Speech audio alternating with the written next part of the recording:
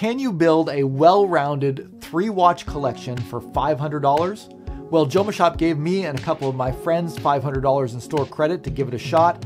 Let's see how we did.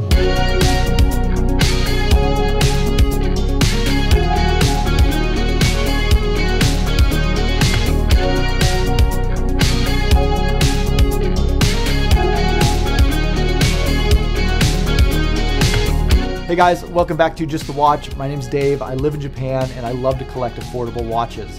And one of the things that's always fascinated me is the idea of a 3-watch collection. Normally on this channel, I review watches that are $500 or less, but what if you actually wanted to build an entire collection of watches for $500? Well, that's something I think you can definitely do, especially with a site like JomoShop, who is the sponsor of this video. Again, they provided $500 in store credit to buy these watches so that I could get them in for review. But if you're interested in any of these 3 watches or getting your hands on any of the other great deals that they have, I'll leave links to them down below in the description. JomoShop is a shop that I have used personally in the past. I really love them for their selection and their prices. They have a ton of very interesting watches, a lot of ones that you won't necessarily see from other sites, and their prices are great. Now, I live in Japan where I can typically find Japanese watches very easily and very affordably, but I've even bought a watch from Citizen from JomoShop because they had a better price than I could find here in Japan for it. And I also love that they ship internationally, so living in Japan, they're one of my go-to places for buying things like Swiss watches, which often will be much more expensive here in Japan. Anyways, big thanks to them for making this video possible. Again, make sure you check them out in the links down below.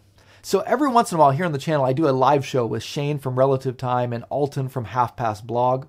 And on our last live show, we actually purchased these watches live with help from people down in the comments and in the chat. So if you're interested in seeing how we decided to purchase these 3 watches, I'll leave a link to the live show as well.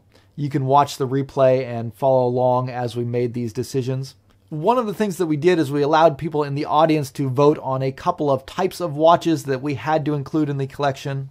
And that was that we had to get an aviation watch, we had to get a GMT watch, and we had to get a watch that did not have a blue or black or white dial, so something more interesting than that.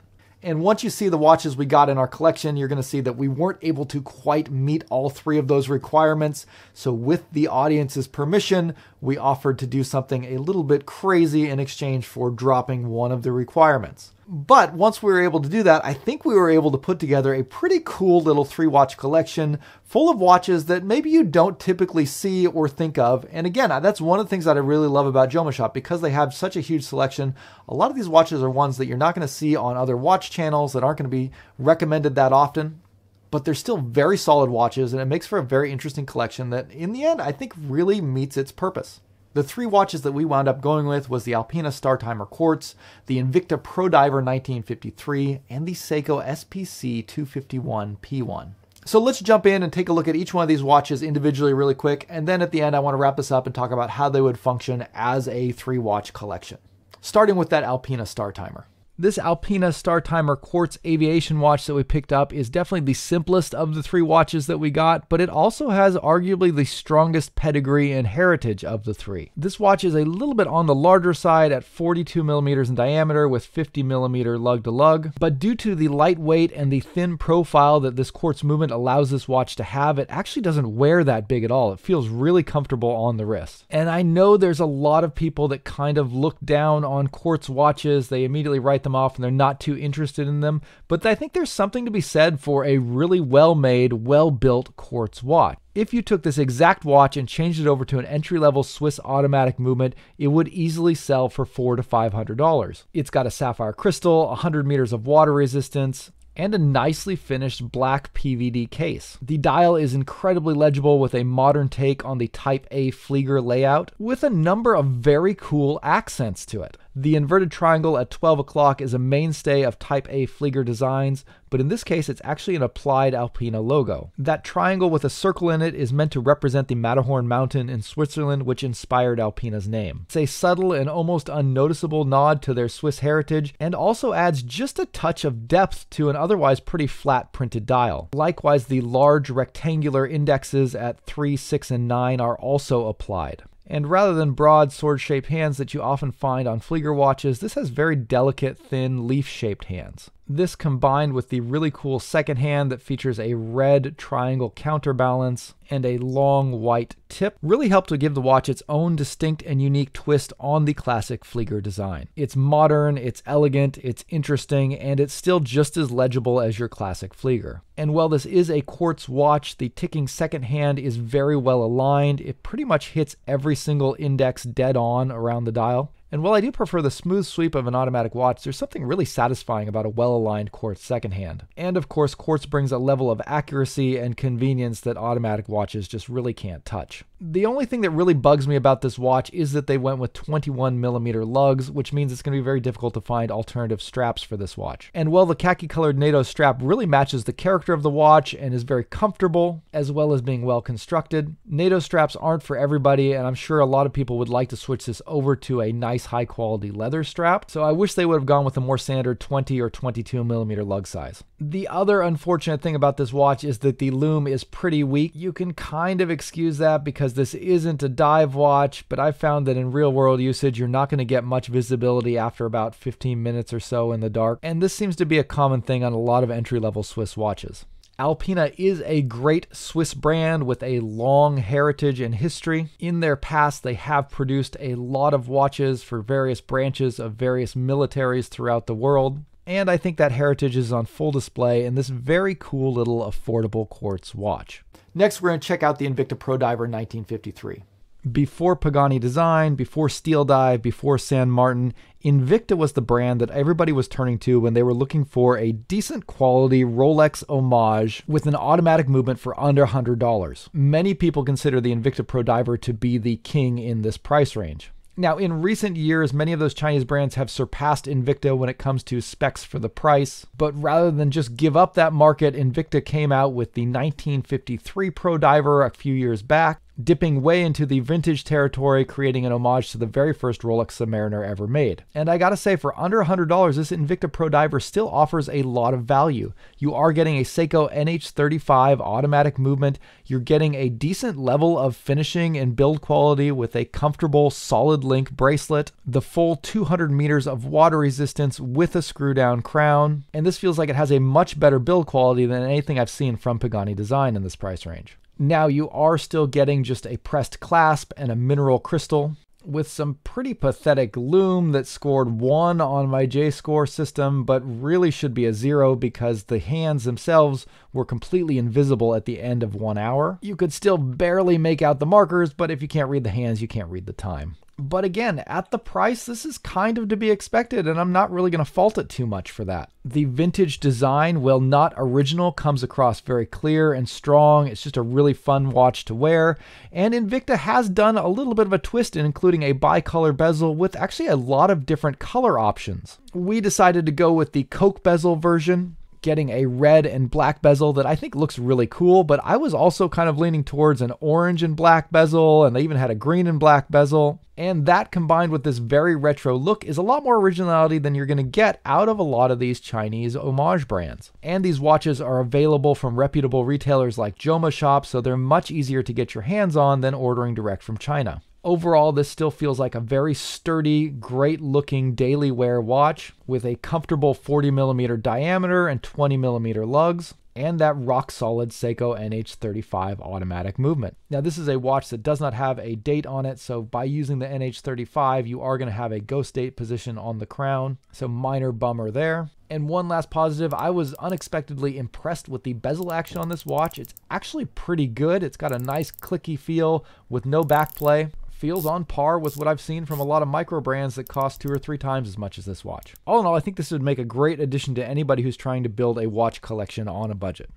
Now, before we take a look at that crazy and gorgeous Seiko everything watch, quick plug for my t-shirt shop. Check out justthewatch.com where you can get this t-shirt that I'm wearing here, which is a really cool Casio Royale design that I put together along with a lot of other original watch themed t-shirt designs. Pick one up, help support the channel. Okay, let's check out that Seiko. Sometimes watch product shots really don't do a watch justice, and that's definitely the case here. This watch looks way better in person than it does in stock photos. The cutouts and finishing on the dial give you a great amount of depth, and when combined with all of the intricate printing and the many hands that this watch has, you're left with a dial that is both visually stunning and somewhat overwhelming. It took me quite some time to figure out exactly how all of this works or even what this watch offers. But in terms of functionality, you're getting a perpetual calendar, a chronograph, and an alarm that can alternately be used as a second time zone. The way that works is that the alarm section of the clock is basically a separate clock in the 6 o'clock subdial, and Seiko's intention is for you to manually synchronize that clock with the main time on the dial, and then in one of the modes you can select a time for the alarm to go off. But since that little clock at 6 o'clock is independently settable, you can also set it to any time you want. It doesn't have to be lined up with the main time. The perpetual calendar is also a slightly confusing but very interesting and very useful complication that's on this watch. What appears to be a very long double-sided second hand on the main hand is actually a dual-purpose pointer. On one side you have an arrow for use in the chronograph, and on the other side you have a moon. And that little moon functions as a pointer date complication. When the chronograph is not in use, it will point to the current day of the month. And when you press the top pusher, the moon will first swing around to indicate the current month, and then the second push will tell you how many years it's been since the last leap. And since the watch knows which month it is and how many days are in each month, and since it knows whether or not we're currently in a leap year, that means that the watch is capable of keeping the calendar in sync on its own without you having to do any monthly adjustments until February 28th, 2100.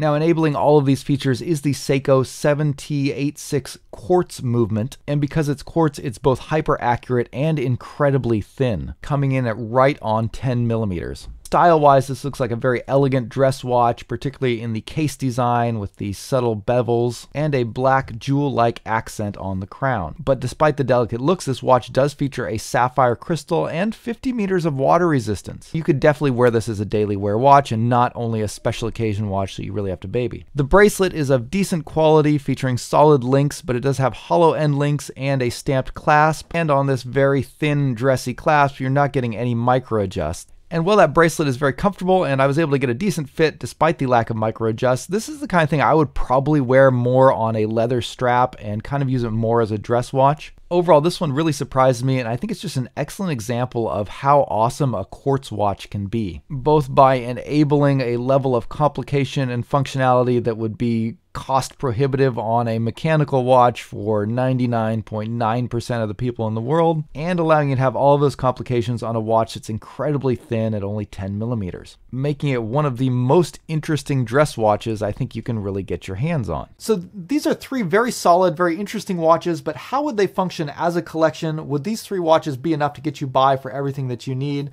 Let's evaluate it from that perspective. For me, a good 3-watch collection means that you have a watch that you can wear in any situation. Whether you're going swimming in the ocean or going to a job interview or a wedding or just hanging out with your friends, you want to be able to have a watch that suits any occasion for your life. And for me personally, I think these 3 watches would pretty much have me covered. These are all high quality, affordable watches that are interesting, and each has their own unique personality. Obviously, that Seiko with the perpetual calendar would probably fill the place of being my dress watch. My day job here in Japan is as a missionary pastor, so the Seiko would be my go-to watch for Sunday mornings when I have to get up in front of people and preach. And throughout the week, I think I would love being able to alternate between the Alpina Startimer and that Invicta Prodiver. Probably the Alpina would be my choice for a day-to-day watch just because it's so comfortable and because I really like aviation watches. I like that style. And I feel like it's just a good match for my personality and the style of clothes I typically wear.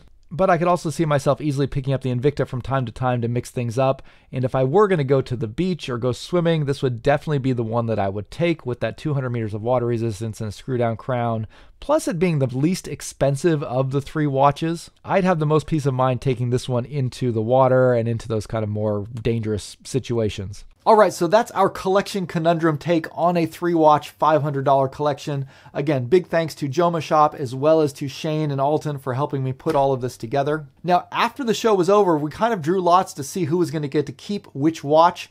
So the Seiko is going to be shipped over to Alton and the Invicta Prodiver is going to be going over to Shane. So be sure you are checking out their channels. If you haven't subscribed to either of them, definitely recommend it. They're both great channels, but they will be doing full reviews of those two watches, I think, when they get them. And if you watch the show, you know that there's going to be a 4th watch that the 3 of us are going to review.